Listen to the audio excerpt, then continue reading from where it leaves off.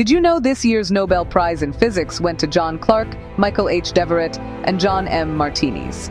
They were awarded for showing that quantum mechanics, the weird world of particles, can exist in everyday-sized circuits you can literally hold in your hand. Here's what they did. They built superconducting circuits that can conduct electricity with zero resistance. And inside them, they observed quantum tunneling and energy quantization. That means the circuit didn't behave like normal electronics. Instead, it absorbed and released energy in tiny packets, called quanta, and electrons could tunnel through barriers they shouldn't, just like particles do at the quantum level.